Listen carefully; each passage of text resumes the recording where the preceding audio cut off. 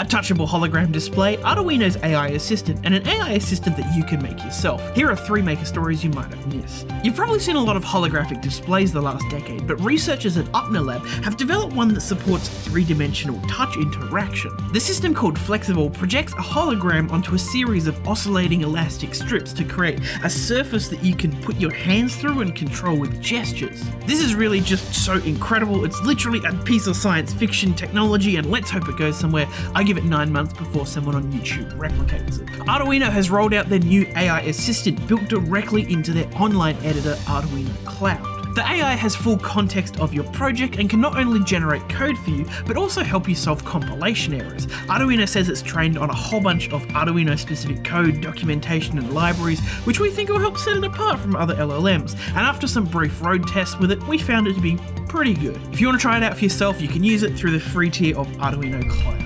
And if you want to make your own AI assistant, less so hosting an LLM at home and more so making your own Siri, you can, and it's easier than ever. Jeffrey Litt on his blog has a fantastically straightforward way of making an AI agent with a single SQLite table and a handful of cron jobs. It's really cool. He makes a little butler who is fed contextual information like calendars, personal notes, reminders, whatever you want, and then uses a Claude API to be your personal assistant. It's really cool, super customizable. Check it out. Just go and make your own AI agent. It's 2025. And if you want to follow our sources or submit your own news for next week, you'll find a link to our forums in the bio.